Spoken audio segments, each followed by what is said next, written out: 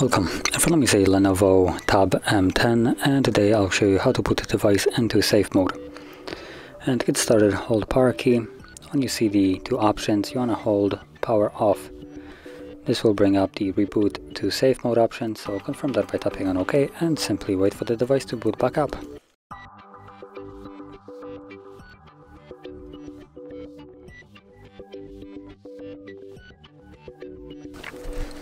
And there we go. As you can see, the device now booted up, and you can see the watermark right here, safe mode. So the device is now in the desired mode.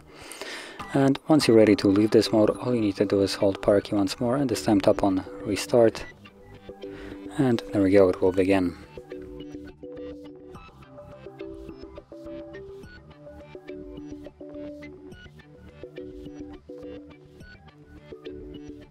And as you can see now, that the device is booted back up, safe mode is gone, and the device is back in normal mode.